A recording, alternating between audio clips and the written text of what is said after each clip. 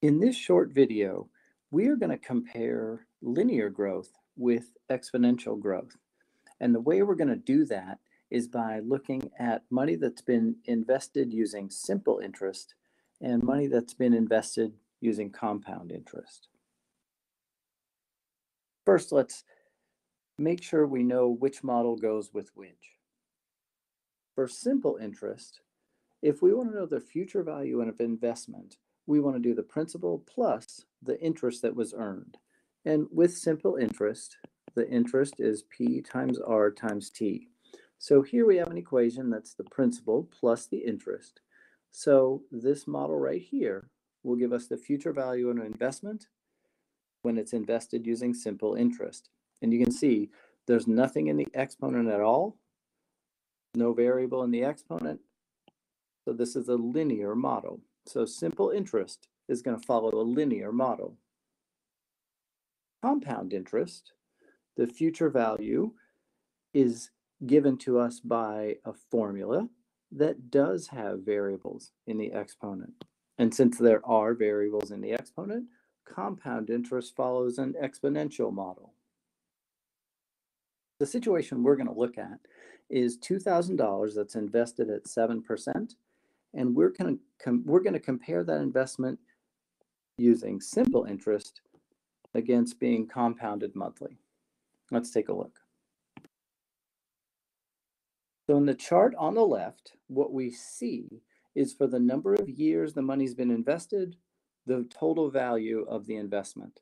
And we see that for the simple interest column, and we also see it for the compound interest column. And on the right, we have a graph of those numbers.